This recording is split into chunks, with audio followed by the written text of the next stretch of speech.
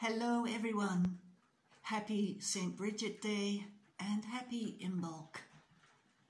I was so delighted last night to be able to offer the Brigid Day and Imbolc celebration. I've already heard back from people how Brigid is deeply present with them today.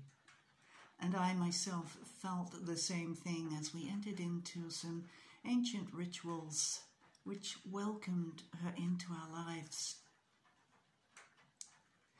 As many of you know, I moved to Ireland from upstate New York in the US. While there, I had quite a remarkable experience of Magdalene and Brigid appearing. Both of them appearing as these shining, luminous beings. And they were standing parallel to one another in front of me. And then slowly and gradually, they started walking towards each other. And they got closer and closer and closer. And then they joined and merged. It was a deeply humbling experience to witness. And it is coming back to me now. And I'm feeling called to explore this more. What were they really doing? What were they saying? What were they showing? As with any spiritual experience, it has many levels of understanding. It has many interpretations. So this coming Saturday, February the 6th, as part of Trusting in Love, the Mary Magdalene support group, we're going to be exploring this joining of Brigid and Magdalene. We're also going to explore the holy and healing wells, because of course Brigid is deeply aligned with the healing wells here in Ireland. And from the Judeo-Christian tradition, we have prophetess Miriam bringing forth the healing and holy wells.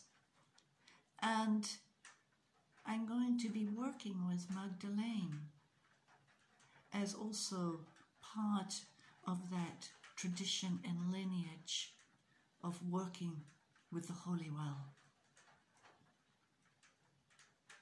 So we will explore this. We will also explore healing herbs that also join very naturally with the holy well.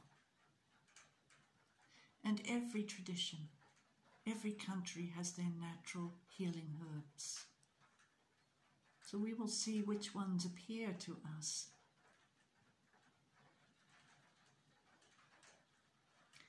As always, we begin with prayer and meditation.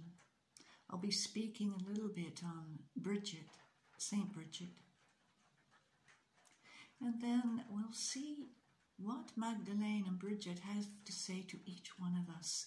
That's what I was so beautifully, I'm always in awe when people share their experiences after we meditate.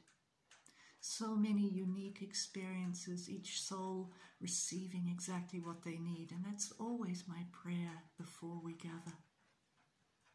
So for any of you who wish to partake in the Brigid Day celebration, you can email and get the link, and you can watch the recording. And you can also join with us this coming Saturday.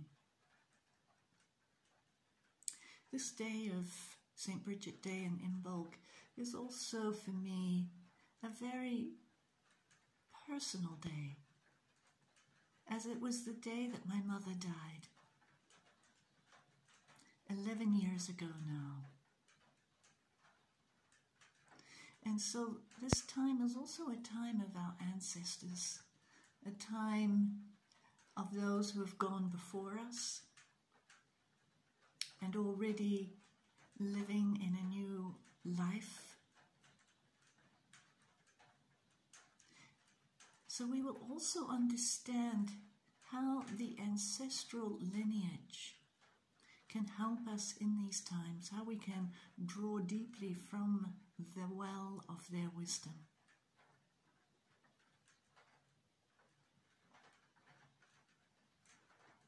It is a beautiful time of the year to gather,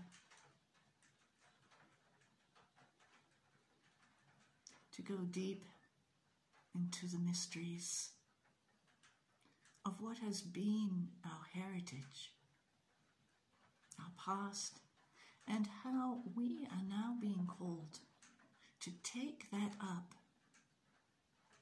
and to live it in a way that makes sense and is relevant and is healing and is invigorating, inspiring to us today.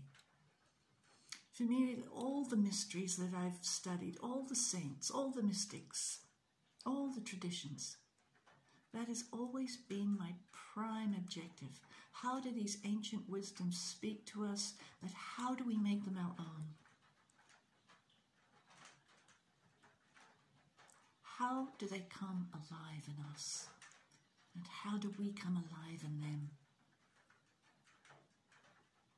So looking at this joining of Magdalene and Brigid, not only will we see what that means on a greater perspective, but what does it mean for us personally? What does it mean when we join with them and they with us? So this is what I'm hoping we will all experience, right down to the bones of our toes.